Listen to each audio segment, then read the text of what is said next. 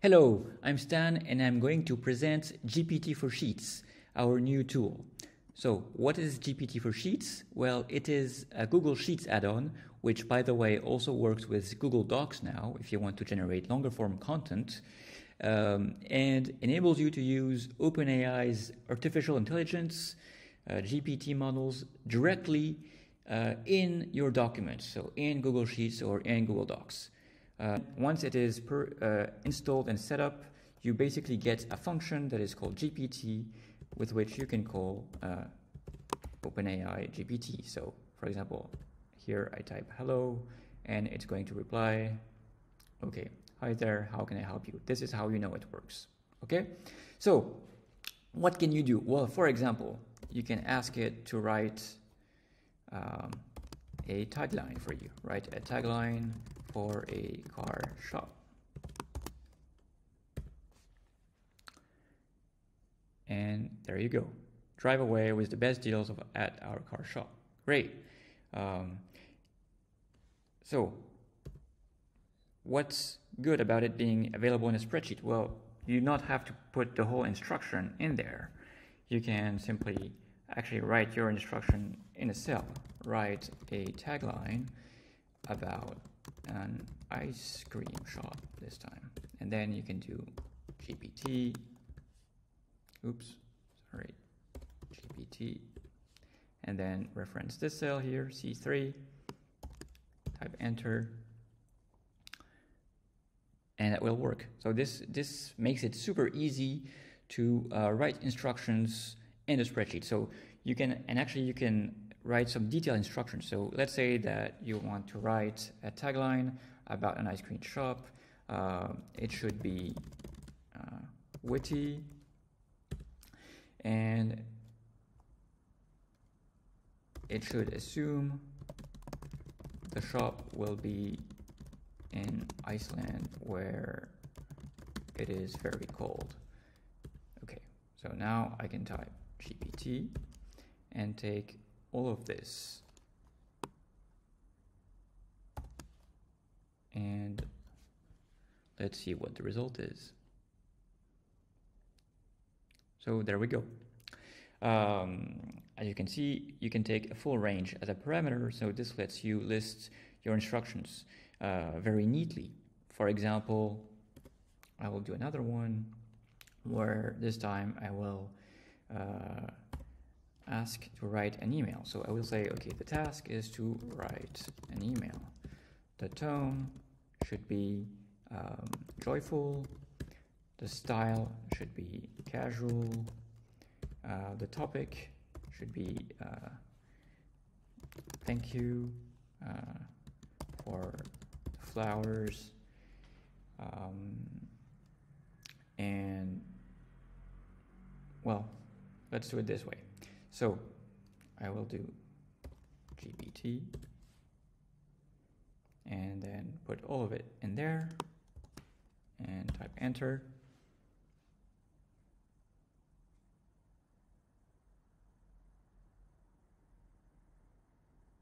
And there you go. And then you could just then change, for example, tone to, I don't know, angry, which doesn't really make much sense if you're thanking for flowers, but let's try it.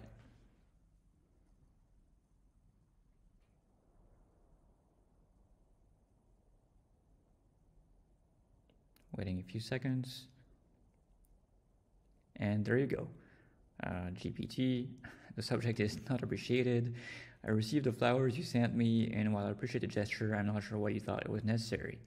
So, well, if you ever are put in this awkward situation where you receive flowers but you're actually angry, well, GPT will really help you in this situation. As you can see, it's really powerful. It's very easy to give detailed instructions with context with the GPT function. So before we move on to other stuff, I want to tell you a little bit about the other parameters of the GPT function.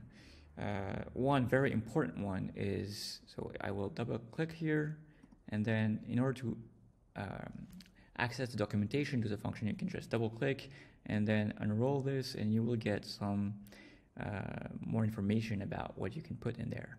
But really, like, the most important parameter would be the temperature here. Temperature, it's basically how creative the AI should be. So it is a value between 0 and 1, and the closer it is to 0, the more straightforward it will follow your instructions, and the closer it is to 1, the more creative it will be. But it also means, like, it could sometimes go too far. So by default, it is 0. Now I will change it and I will put it to 1. So I put an empty argument here because as you can see, there is also a value argument that we can put here, but I don't need it in this case, so I will just put 1. I will just skip it at comma and put 1. Okay.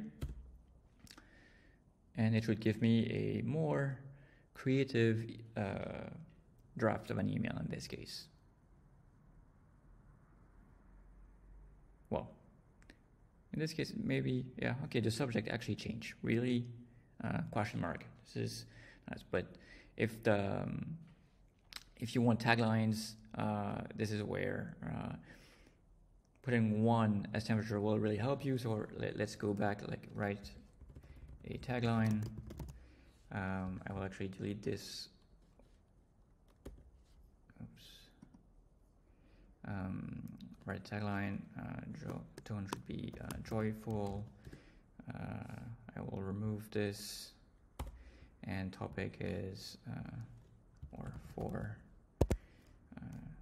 Okay, an ice cream shop. Okay, here we go. And I will say country is, okay, Kenya. Now, GPT, I take this and I add 1 and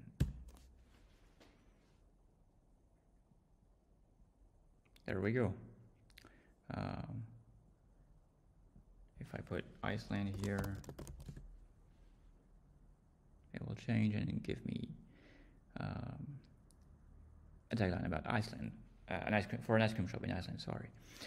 So there we go.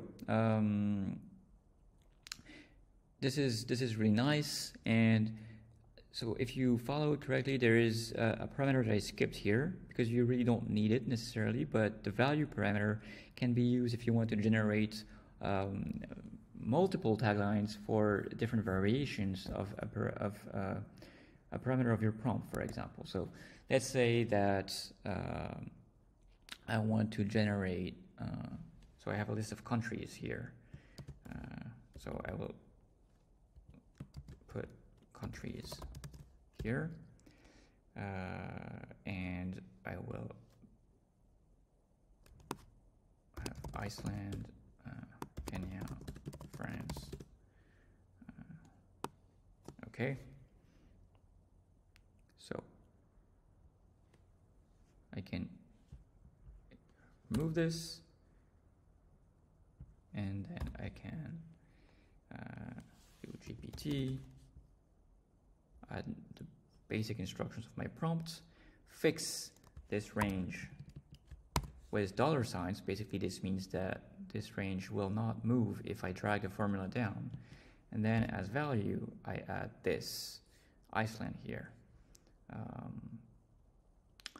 And I will put 1 as temperature, try to have something smart, and there we go. Okay, cool off with joy at Iceland. So now, if I drag it, I get 1 tagline per country, because the formula that I dragged fixed the range here, and since this part here was not fixed, once I drag the formula, it changes the range to the next one and the next one. So this is really powerful if you want to generate 1 piece of content per row. Okay. Now let's say that you do not want you don't have enough with just one suggestion per instruction. You want, for example, 5 taglines for your instruction. So what you can do is use a variant of the GPT function, which is called GPT list. So you will say GPT list, and you will put here, write a tagline, write 5 taglines for a car shop. Okay.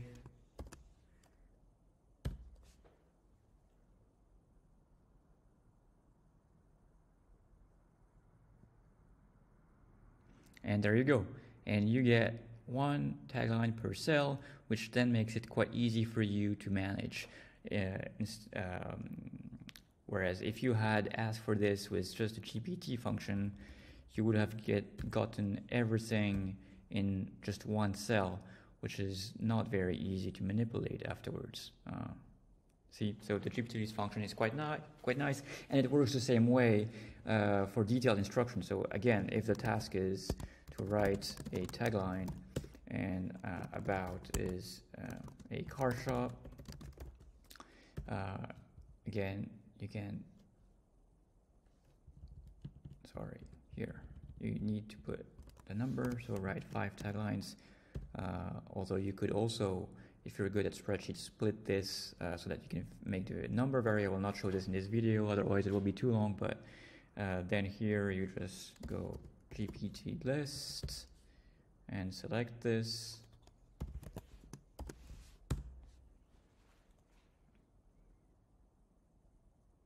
And there you go, you get 5 taglines. So here, if I change this and instead of a car shop, I clothing shop, or let's say I will do, yeah, okay, well, there you go. I mean, you understand how it works. Very powerful. So I want to show you one more function which is really awesome in this video, and we'll show you the magic of GPT for Sheets.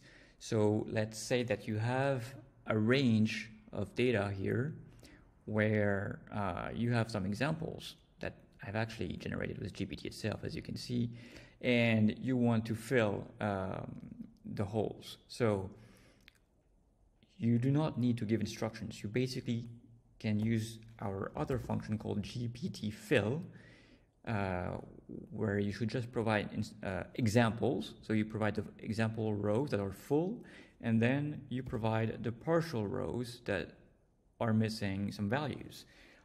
And here there's only 2 columns, but you could do this with more columns, doesn't matter. It will still work. And then you put some temperature if you want to, and GPT will automatically fill these descriptions here. Waiting a few seconds, and there we go. We actually had a little problem where it skipped the salad. Interesting, but usually it mostly works. Let me try again here. I will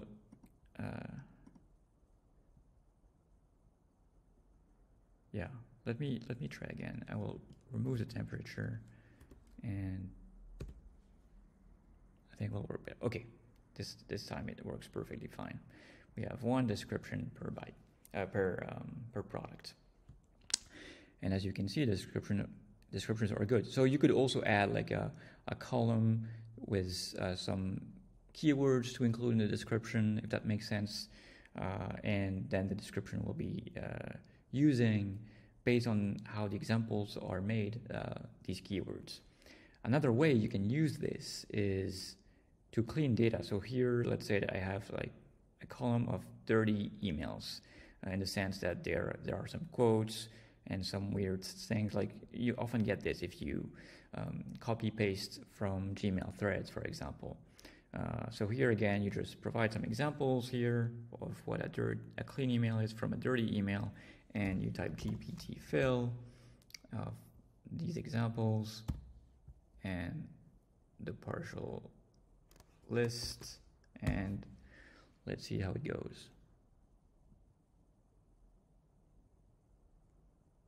Okay, as you can see, we get a clean list for all these addresses. Works perfectly. Super fast. You can also do this with name. So sometimes names are capitalized in different ways. There are some titles, some little smiley faces.